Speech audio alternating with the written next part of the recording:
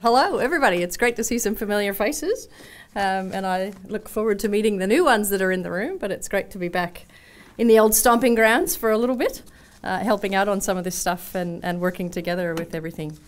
So the main thing today, I guess the biggest outcome is that the fact that you guys are all here, because as Liz and I'm sure lots of conversations over the last few months, particularly after the FMD and LSD notifications from Indonesia earlier in the year have shown, is that this is something that's going to impact on all of us. So the partnerships that we have with each other, right from government through to the practitioner level, through to our producers and their various industry bodies, is key to the whole thing running as smoothly and as effectively as we can.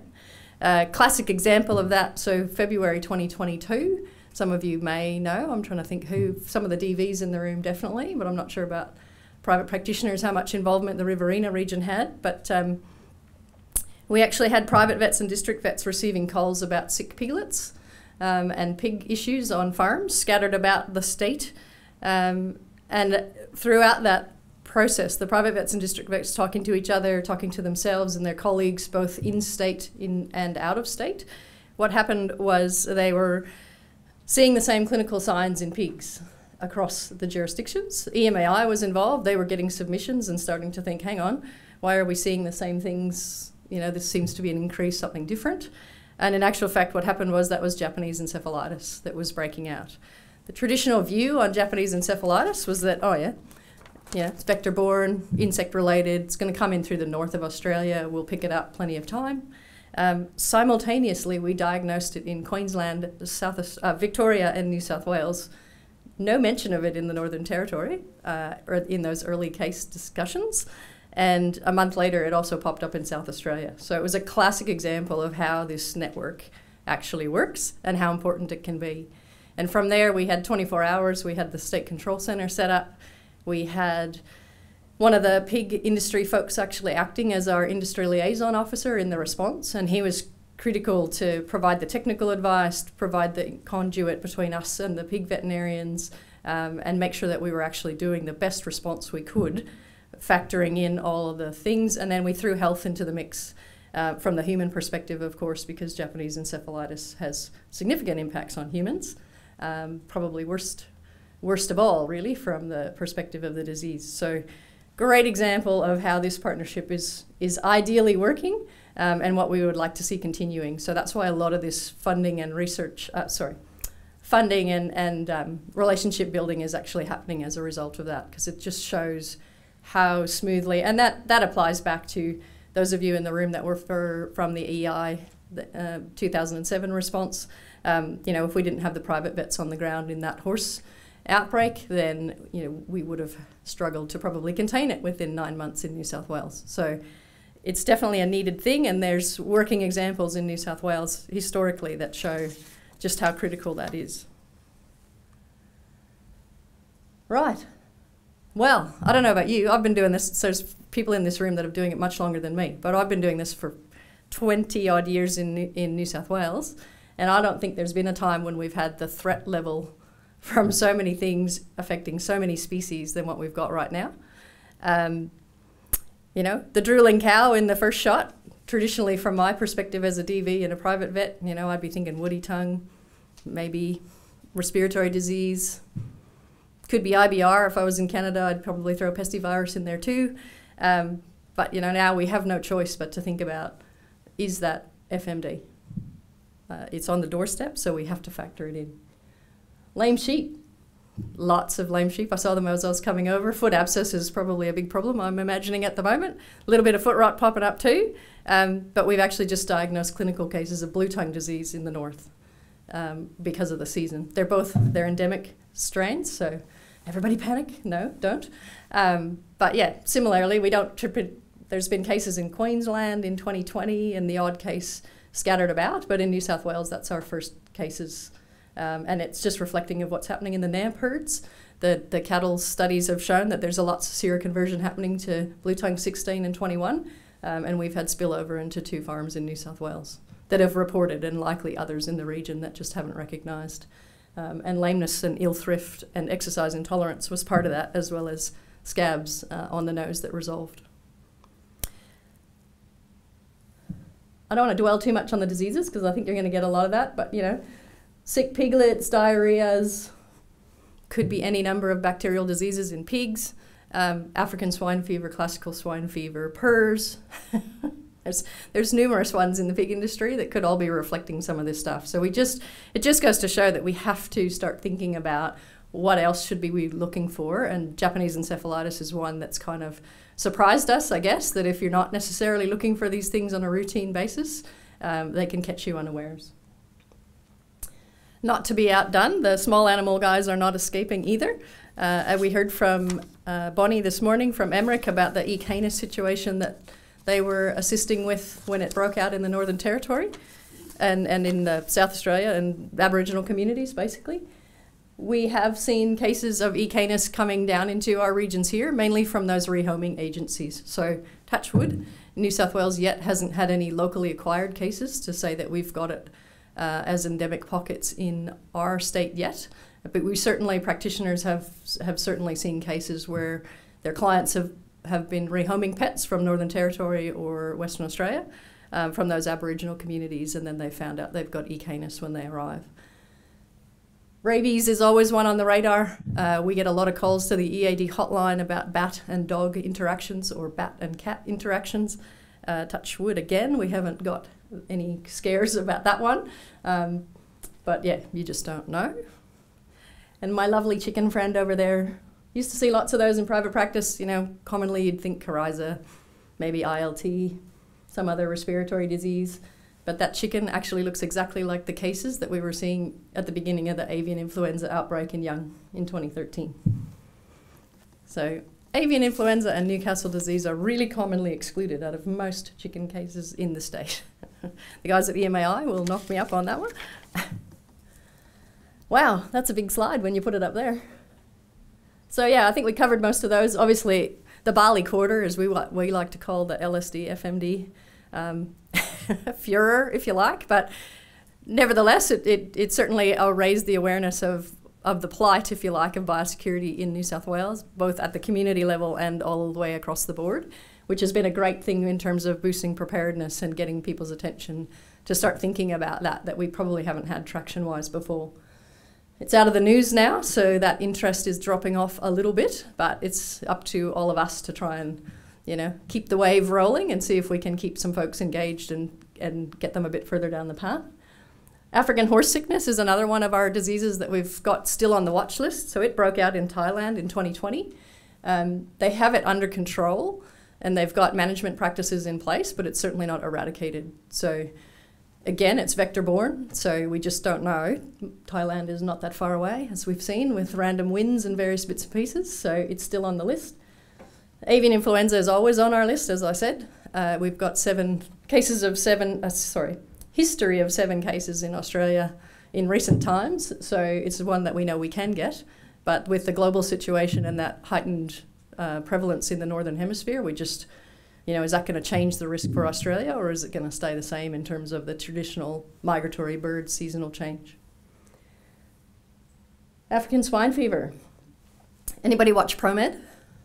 ProMed just said another case in Riau province in Indonesia has popped up. So it's endemic in Indonesia now, it's endemic in China.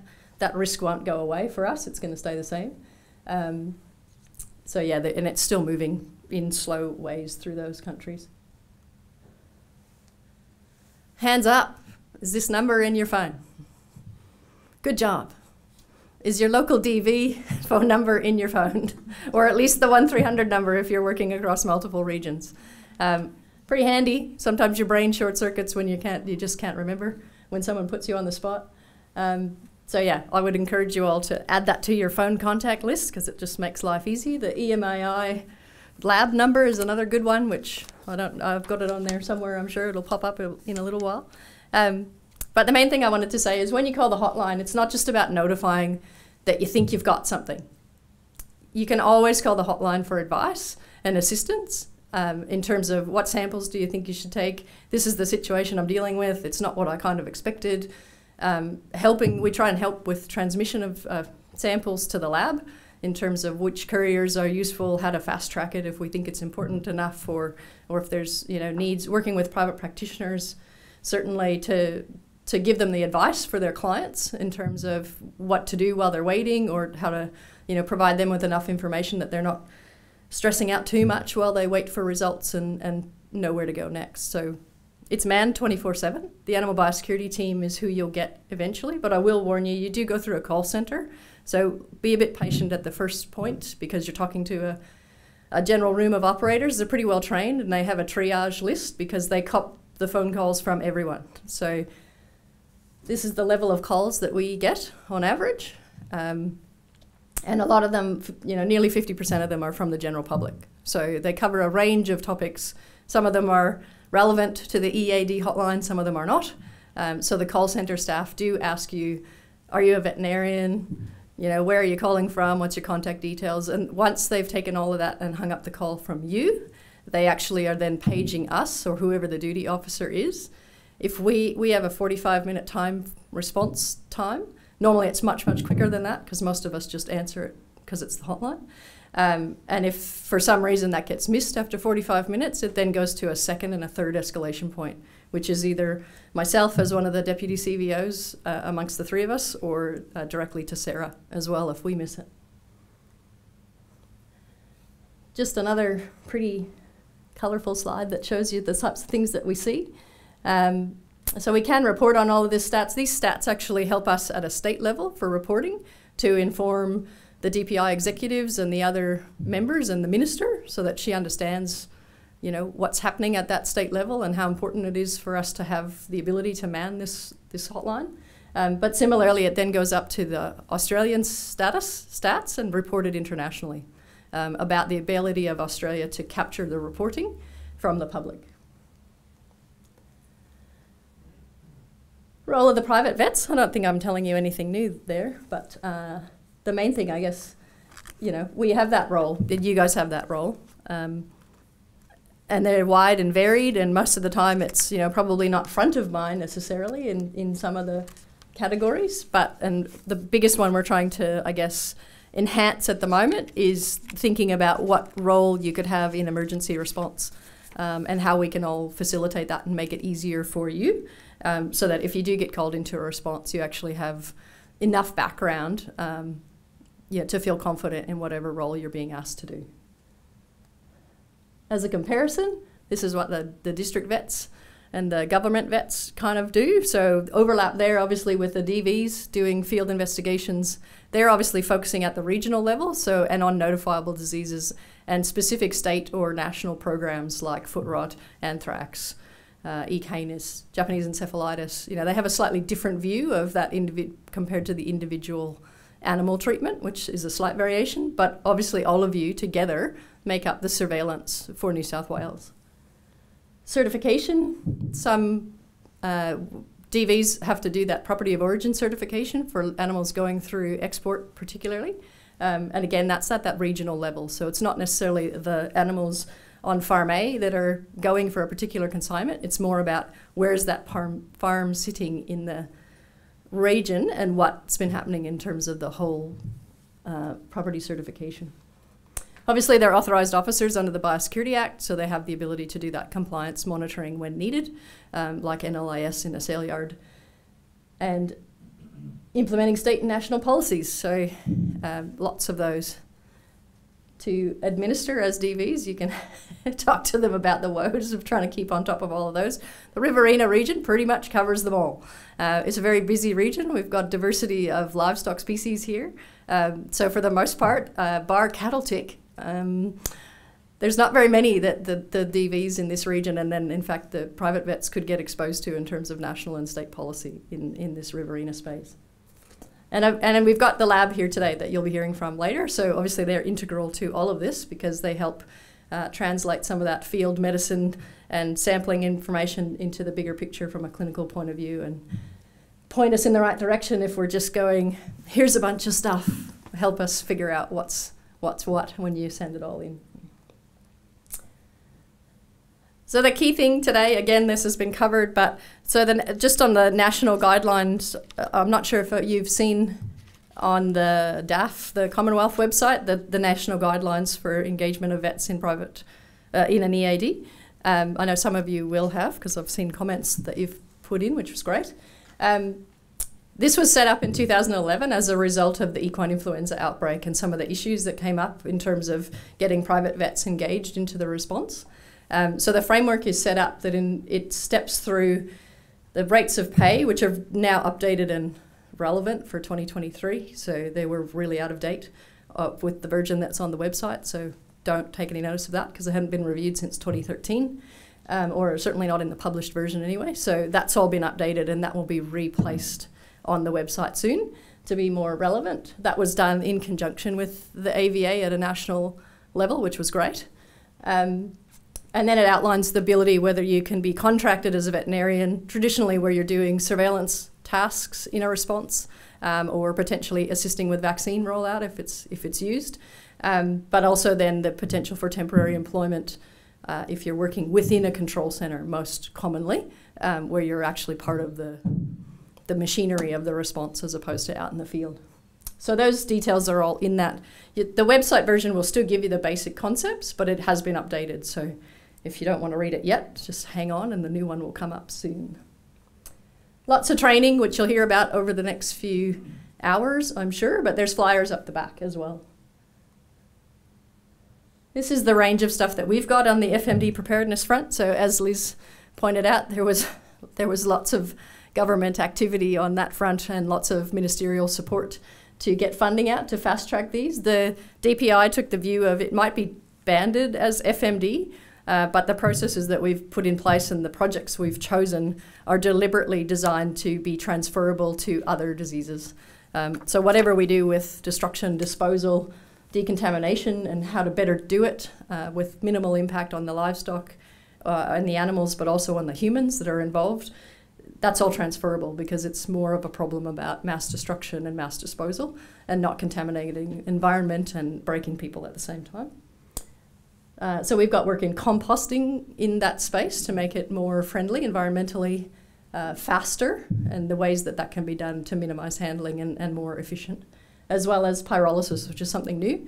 Pyrolysis is, think of burning, but it actually isn't burning, because you're heating them to temperatures of well over 500 degrees Celsius. They actually change the carbon principles and you end up with an inert carbon product, which potentially could be used for fertilizer. Works on everything but prions at this stage until we can get it hotter. Digital movement permits. So I'm not sure if any of you have been involved in responses, but obviously we can't just stop everything while we figure out what's going on, because it could be months. So there's always permits to allow specific movements to occur. And we've been working for a while to try and get one that would at least facilitate the application for producers and facilitate easier management and streamlining in the back end. So that's coming through as a digital process. And it's looking not too bad. It'll be first version, of course, so there's always going to be improvements, but it's a step above a paper-based system where people have to phone and, you know, follow the paper trail. So it's just modernizing the systems. Response training, there's lots of that. As we mentioned, the EAD kits and increased professional development, there's lots in that space as well. And vaccination is probably a spot where we've only used it with equine influenza in terms of response, mass rollout. Certainly in my experience in 2007 in the response, there was some efficiencies that could have been made, let's put it that way, let alone thinking about it in terms of rolling it out in an FMD or a lumpy skin disease capacity. So a lot of work we're aiming to do. We're not finished yet. It will continue certainly in the next 12 months to figure out how to most efficiently plan for a vaccination rollout. Which groups of livestock would we be doing? You know, how is it actually going to work if you've got limited supplies versus all the supply you could get? And making sure that we've got cold chain sorted out so that we learn from COVID. And EPI, so risk assessments is a primary one where we're sort of scenario-based thinking about what are the common things we think we're going to get asked, particularly around movements, and can we do a risk assessment to a point where we could pick it up and just add the detail and have a lot of the information already there to make faster decision making and make sure that it's scientifically sound. That's the whole range of training options, so I'll give you a minute to peruse, but as Dion said, AIMS training, The key to AIMS training, we've got the feedback from veterinarians that were helping in the floods earlier this year and last year, that they came into the response, it didn't feel like it was a structure from their perspective. And because they didn't understand that it was based on AIMS in the background, which every emergency response agency uses, so it doesn't matter if you're SES, RFS, police, AIMS is the process that they base their response structures on. So there is a very clear structure in the back end, and if you break outside of the AIMS process in a response, it causes a lot of flow-on effects in the back room. And so it's really critical. Once the vets understood there was a process, they actually felt a lot more comfortable. So that took us in New South Wales, after talking to Vets Beyond Borders and Vets for Compassion and the AVA, to say, well, let's actually subsidise, well, in this case, let you train for free, courtesy of the government, the AIMS training, so that you can get that understanding, and that will allow you to work in any state or territory, because it's the same principle across all of Australia. Specifically though, M-Train will give you that DPI flavour, and the types of roles that you might be involved in if you work in a response in DPI in New South Wales. And then there's all kinds of other things. The vet lab testing, hopefully you're all taking part in that. If you've got cases that suit, just talk to your DV or reach out to that, but it's available till the 30th of June.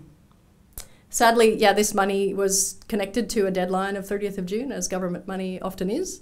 So that's why the push is on to try and get as much of this taken advantage of as we can before we have to put in another bid for more to continue.